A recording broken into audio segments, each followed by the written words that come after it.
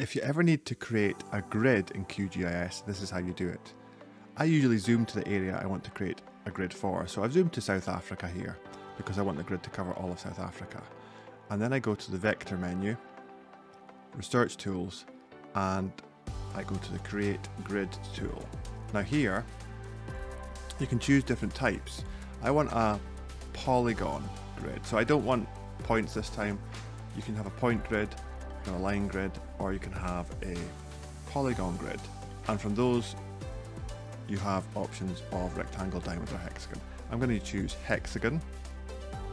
Here I want my polygons to be 100 kilometers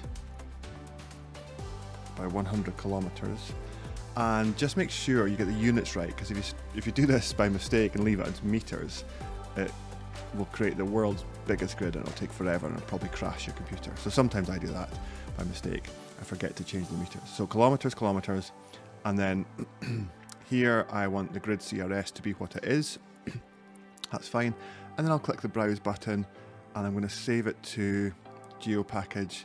I'll call this 100 km grid. Save there. Give it the same name for the layer name. 100 km grid.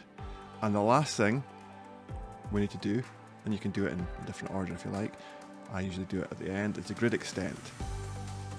I'm going to use the current map canvas extent. So you could use the extent of a layer or the layout.